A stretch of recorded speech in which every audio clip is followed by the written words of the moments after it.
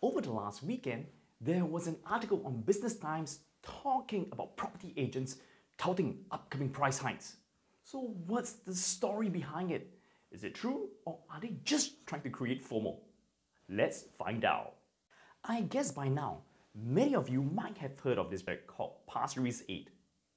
It is a 99-year development that is located all the way in the eastern corner of Singapore in Pasir Ris, and it was launched in late July.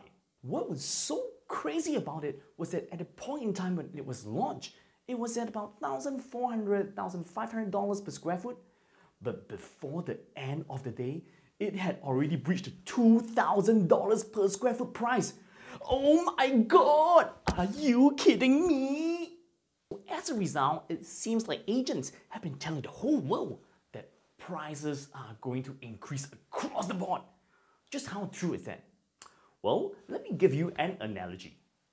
Bak chor mee is one of Singapore's most popular food. North, south, east, west, you can find it anywhere in Singapore.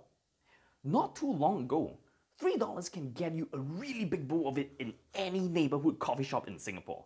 Imagine one day, one new bak chor mee store comes into the coffee shop, gives a lot more bak chor, and they start charging $4 per bowl. Now, to the consumer out there, they'll be thinking, wow, pay $1 more, I guess so much more bak chor must be worth it.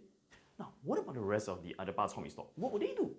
They'll be thinking, hey, since consumers are willing to pay $4, might as well I just give a little bit more bak chor. I can also start charging $4, what, right? Back to our property context.